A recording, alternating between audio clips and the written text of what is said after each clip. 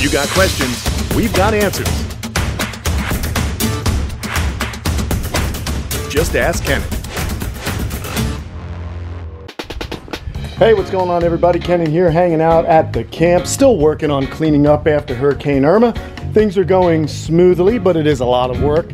I just wanted to do a little Ask Kamp Kenan and get a break from the work here. Today's question comes from Charles E, and it revolves around Sulcata tortoises. He's got a 6-year-old Sulcata tortoise that he says has recently become aggressive. And he's got 3 more smaller tortoises that are quickly catching up in size, and he wants to get them all in one enclosure. Now, we are in the Sulcata tortoise enclosure right now, and it's hot. It's midday, so the tortoises are kind of hanging out. Excuse me while I fix that plywood. The tortoise is kind of hanging out, and we've got 3 males in here and 8 females, and everyone gets along. For the most part, everyone is just happy here. There's one male, there's the other, and then there's Brutus right there. Lumpy seems to be the alpha male, although this guy here, Mahoney, comes in second, and Brutus is just a super chill dude. But basically, what I do when I see aggressive tortoises, as you know, male tortoises will combat as far as the species of Sulcatas. They use these gular projections right here, and you can see how Lumpy, come here, Lumpy has some really big gular projections, and he can use them. And believe it or not, these can actually be very dangerous to other tortoises as they're matured. You can imagine a 100-pound tortoise ramming against another tortoise. If he gets this up underneath here, he can push the skin away from the shell, and I've had that happen. Lumpy actually killed a 150-pound tortoise that I had named Zeus. It was a very, very sad moment. I was away in Australia, and my dad was watching things, and he really doesn't understand tortoise behavior. So it was a very unfortunate loss for me, and I would recommend, for the most part, when dealing with tortoise that's getting aggressive, the first thing you want to do is make sure there's a lot of space. Make sure they have a large enough enclosure, there's a lot of space, maybe some visual barriers, and a place for the less aggressive male to get out of the way. Now, just because they're 2 males fighting doesn't mean also that they won't sometimes ram the females and be aggressive to the females. The next thing I do when you see a tortoise picking on a smaller tortoise, what you can do is you can actually flip it over. Flip the aggressor over a few times a day when you see it behaving like that. Eventually, it's going to realize that it is not the dominant male, and it's going to stop being aggressive. That has worked for me in the past.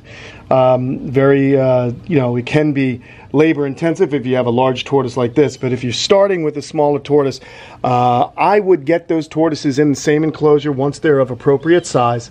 And if you notice some aggression, try and let them work it out, as long as it's not too violent and getting too aggressive all the time, and the animal that is being, the less dominant animal is being stressed out.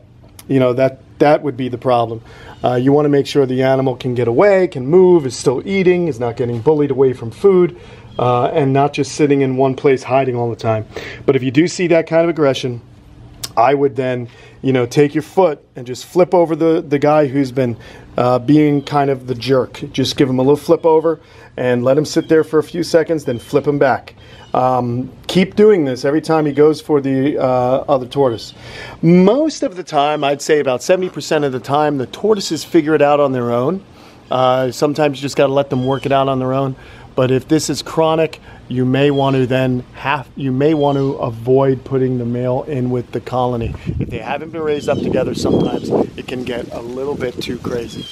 So that's my advice. This group right here of 11 tortoises is a closed group. I do not add any more animals. I just keep them in here. There's one over there, way out there.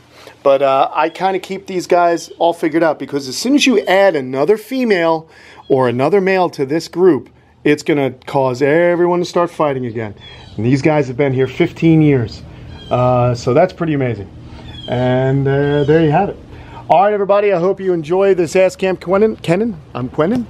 Yeah, that's it. Kenan. Sometimes I get tongue-tied. Sometimes I get tongue-tied. Just kidding. Anyway, I got to get back to work. We got a lot of cleanup to do. Look at the mess I've made. My poor habitat's been muddied, and I have tractors coming in, and oh, brother. A lot of work. These guys are going to stay in here for a little while because I do have some fence down out back, And I got to get back to it, people. So thanks so much. Don't forget to join us on Patreon for more exclusive content.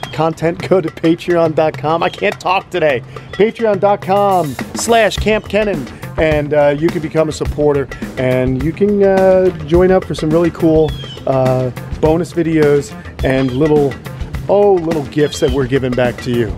So there you have it. Another Ask Kamp Kenan. I'll see you soon. Bye.